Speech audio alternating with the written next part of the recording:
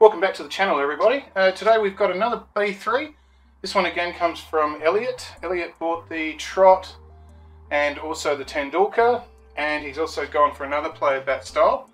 He seems to have got pretty hooked on the whole thing with B3, being able to get customised cricket bat designs. So he sent me a few pictures of what he was thinking about, and one was the big edge Warner, because apparently they could get oversized clefs. And one was the big spine Warner. So which one did he choose? So he's gone for what they're calling the big spine Warner. I'll put the photo up on the screen. This is saying this has got a 230mm middle position, 33mm edges, and somewhere near 80mm spine.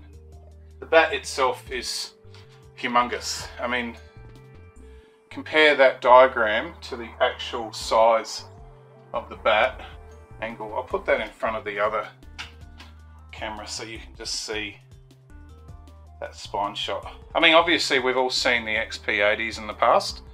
This one's a little bit different because that middle position is actually a little bit lower than the XP80 was. It's in more of a mid-high position, I would call.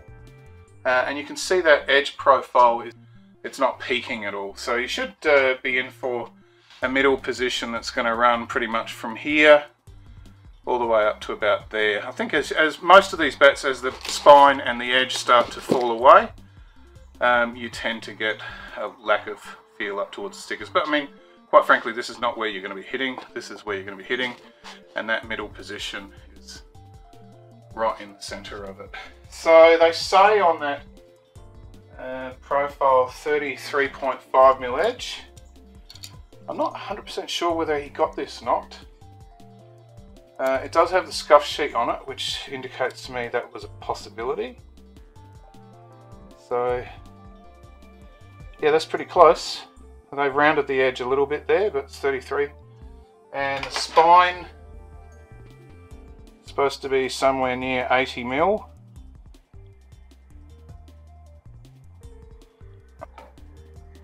Yeah, it's pretty close, 78.7. So it's a massive spine, and it's nice and full, as you can see there.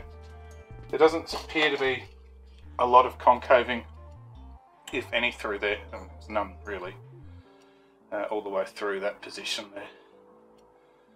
So it's nice and full, and that spine carries on into the toe. So it's obviously Warner didn't get his bats made by B3. This is just their replica of what it would have been like. Obviously there's some big differences between what Warner actually used, and possibly by this time I've already put out the Gray Nichols Big Kaboom review. I'll put a link to that in the description and on the end credits if you want to have a look at that one. This particular one is humongous as well, and just have a look how that comes through. So the finishing is pretty good, but all in all, pretty good.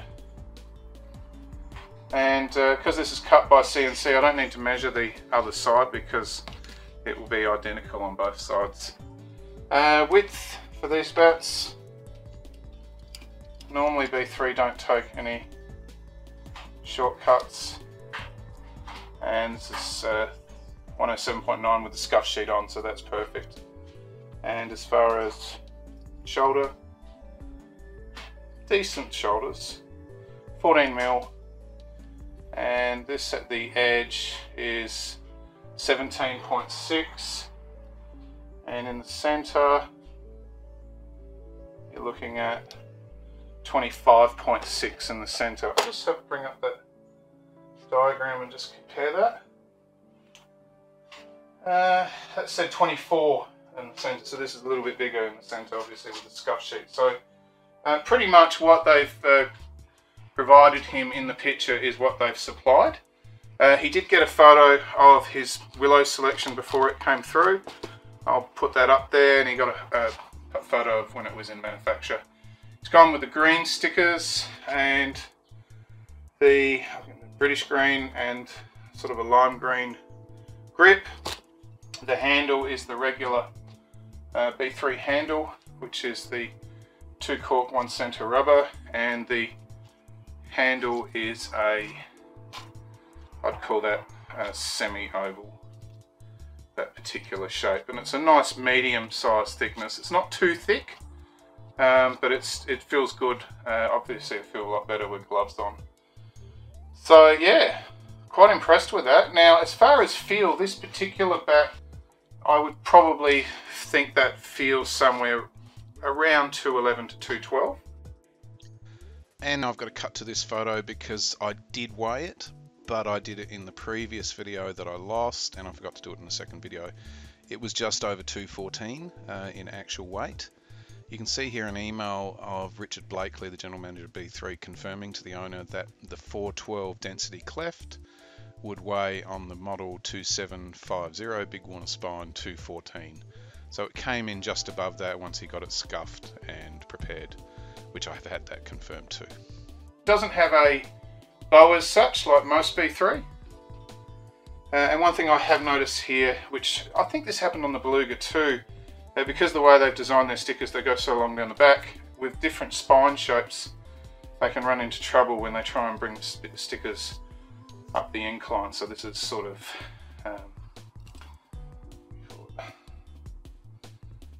the sticker has sort of gathered at that point there.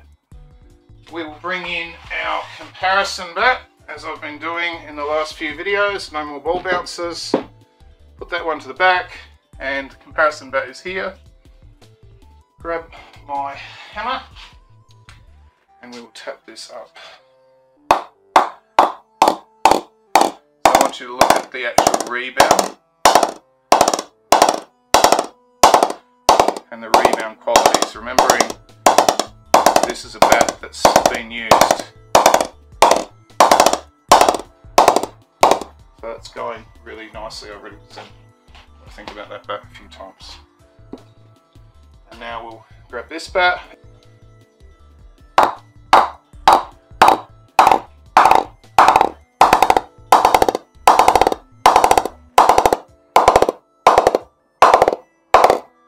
So in that middle position, going pretty well. Slight bit of a hard bar there, but I expect that will actually be alright in the game. And it's a bit hard up this end here, but in the main middle, as I sort of explained it to you when I looked at the profile, it is really responding in that centre middle position. That needs playing, it will only get better. So yeah, I'm pretty impressed with that. So that's a 2-stripe, that's their grade 2. You'd have to contact them as to what that actually costs. This particular profile says 2750, so that's the number if you wanted to get that profile made.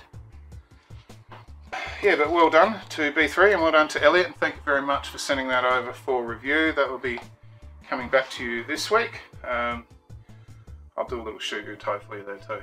So thank you very much, and once again, B3.